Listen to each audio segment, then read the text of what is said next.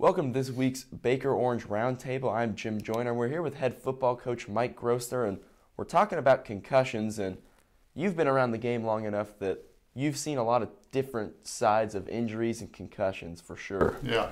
Going back, even I'm going to date myself, but I played in the '80s, and concussions, even coming up through Pop Warner and high school football, and then in college football, concussions were treated a lot different back in the day. I mean, it was more, are you all right? Answer a few questions. How many numbers am I holding up? Okay, maybe sit a series or two till your cobwebs were gone. And then you got back in there and played unless you were just absolutely knocked out and out of it. We really didn't have doctors on the sideline, giving you the battery of tests that they do. We didn't have a baseline. Now we have a baseline before the season. We test them. And then once we think they might have had a concussion, you go back and retest that same test. And if you're off, you're not playing. The biggest thing I see nowadays is if you say you have a headache or there was something in a play that showed you might have hit your head and you're showing a little dizziness or walking a little awkward, and those are symptoms of concussions. And once you show that, you've got to have 7 days of symptom-free before you can go back and practice or play. So say it happens on a Saturday, and you still got a little headache on Tuesday, and then Wednesday it goes away, and back in the day, you playing Saturday. Now you go from that Wednesday, you cannot participate to the following Wednesday, 7 days of symptom-free. And so to me, at times you look at it and you say, oh gosh, as soon as a kid gets hit, you're going to lose him for a week or two. But then you also look at, okay, we're doing the right thing. It's a head injury. It's like a back injury. You really don't know. You don't know what's going on until you really look at it and really study the symptoms. So to me, it's one of those things you got to be careful because there could be really bad side effects. When I say side effects, death if you get number 2. So I think we're going in the right direction. Now, one position on the field that surely needs a lot of help is the quarterback position. Do you think that sometimes the quarterbacks are favored a little too much and they get a little bit too much protection from the referees? I played that position, and I enjoy the hitting aspect of it and that type of atmosphere the game of football presents. But now I look at this day and age, everybody's bigger, faster, and stronger. So those collisions are even more impactful. And nobody really understands the quarterback position unless you played it. But you're standing there still, not knowing the hit's coming from what direction because your focus is down the field when you're throwing the football. And you are standing still, and if they catch you from behind, that's like a car wreck. That is a sitting whiplash effect because you're standing still and they're coming full blast. So with about 270 pounds behind it, usually. So nobody would ever understand unless they experience that, the pain, the shock, and the possible whiplash head injury that you get just from either the hit or you hit the ground impactful. So no, I think, with how big and strong this day and age the players are, I think you need to protect the defenseless player. So a quarterback standing there is defenseless. A punter standing there is defenseless. A kicker that's really not involved in the play and is kind of undersized usually, but we got some big kickers. Ours is pretty athletic, so he'll go down and make a play. But those type of things, I think that's where the game is. They're trying to protect those type of players. Now, talking about the defenseless player, that goes into the new targeting rule that's been in college football this year. Now, talk about what sort of impact that's made, and Baker's experienced that firsthand this season. Yeah, we did. We probably lost one of the first kids, possibly, and when Preston Randolph laid a beautiful football hit below the shoulders on a young man, but it was not perceived as that, and we had to appeal it. I think with the camera angles that we have on TV and at every big college and NFL game, the rule's pretty good. At our level, it isn't because we don't have that instant decision maker in the camera angle. We have to wait a week, go through appeals. I don't like the rule because I think it takes away from football. Football's is a violent sport, and defenses are taught to hit.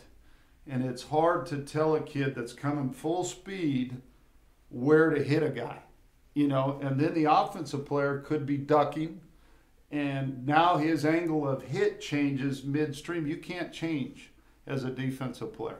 So then it's the judgment of the referee. Did the offensive player's head drop to make it a helmet-to-helmet contact? Now, I do believe in the rule, and it's always been a rule. They're just enforcing it different. They're throwing a guy out of the game now. They've always thrown the flag for spearing. That was back in our day. I'm not putting you that old, but I'm just saying in high school football or Little League. But they're just enforcing the ejection, which I don't like. I think that's the poor part of this new rule. Go ahead and call the spearing. Go ahead and call the hit above the neck. I love it. But don't throw a guy out of the game. And it seems to me like every time there's a big hit in a game now, a yellow flag's coming out. I don't like that aspect. I think the game was made around big hits. Football is a collision sport, and the game is played that way. So I'm a little leery of this new rule from an ejection standpoint. But if hits above the head are going to be called, or if you strike with the crown of your helmet, that's fine with me. Yeah, I'm a little bit with you right there in regards of sometimes this affects the defensive player more than it does the offense player because they have to slow down and they have to think about what they're doing. Yeah. And on Randolph's hit, it was a clean shoulder to the chest, and that's exactly what you want on the football field. And so I think that they should back down a little bit on some of the rules, especially the ejections. And like in that game, it was just such a quick instinct. Instead of thinking about it, they just said, you're gone. Yeah, it was in our 10 years here is the best hit, or one of the best in Liston Stadium. And we kind of talked about that on our football team. And Preston never went down to the ground. He stood, bang, did the hit, gave the hit and stood there. Not like he was trying to launch himself at the offensive player.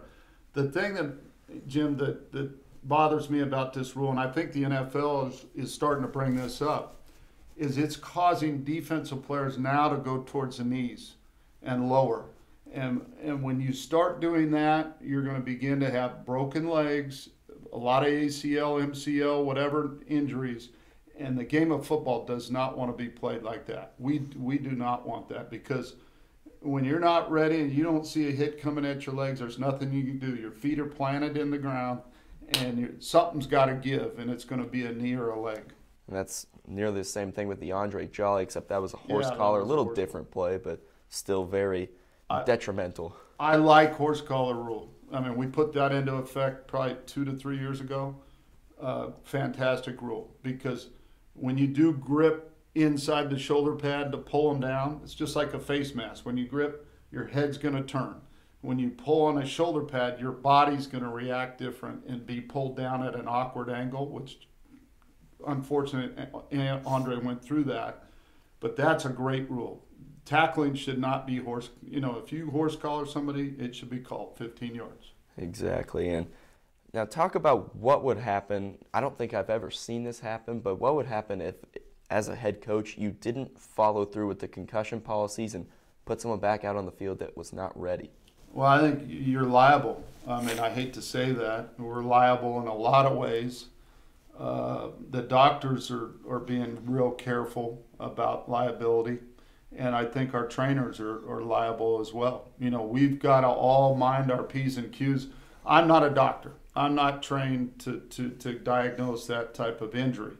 I've seen it. I've experienced it myself, but you can't predict what's going on in a young man's brain at that time and how big the impact. Now, things they are doing, Riddell's doing a study, and they're putting sensors in helmets, and it's an immediate feedback to the trainer on the sideline that so-and-so jersey number 18 took an impactful hit on his head, and it shows how hard the hit was.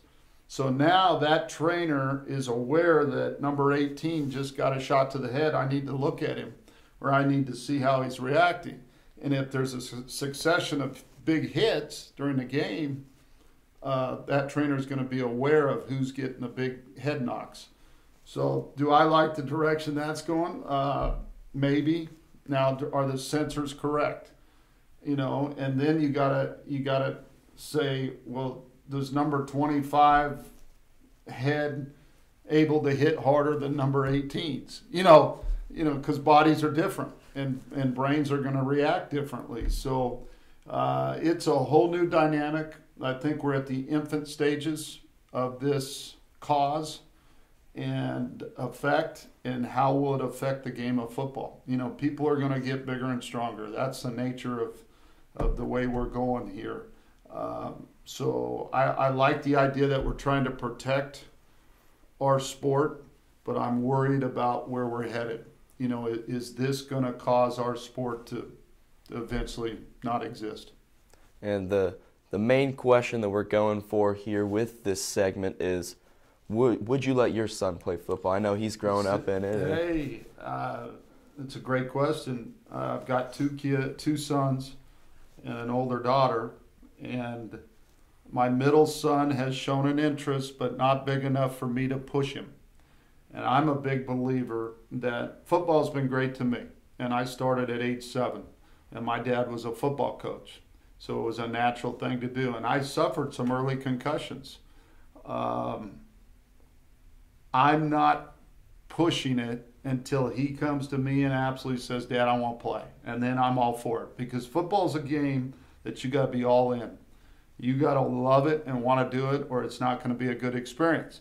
And I want at a young age, any kid out there to have a great experience early, to have fun. That's what makes a career out of football.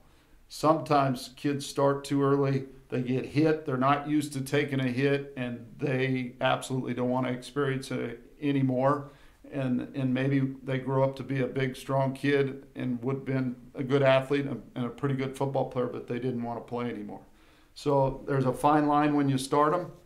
Hopefully the youth football coach is great. That's a big key factor when I say great, that they promote fun and the experience of the game of football and teach the proper techniques. My youngest son, who's 8, is dying to play. Asks me every day. He doesn't even watch our games. He does, but he plays football during our games. And so I'm having to make that decision probably next year early. I think I'll opt for flag football, let him get that experience and enjoy the aspects of football without all the contact. And then when he's big and strong enough to be able to play tackle football, I'll let him go. It's a hard decision for parents. I understand both sides of the fence. And once you turn them loose to the game, let them go have fun. And, injuries are going to happen. But hopefully we protect our youth well enough that it's nothing serious. Well, thank you, Coach Grossner. Always with your great aspects of things. And, hey, good luck this weekend as taking on the Evangel, correct? Yeah, Evangel Crusaders coming in here. Very good football team, very athletic. We got quite a challenge. They've got skilled kids all over, and their quarterback plays at a very high level. And defensively, they're aggressive and come after you. So challenges everywhere, but I like the way we're playing right now, and our kids will take care of business. Well, thank you, Coach Grossner. This is Jim Joyner with the Baker Orange Roundtable.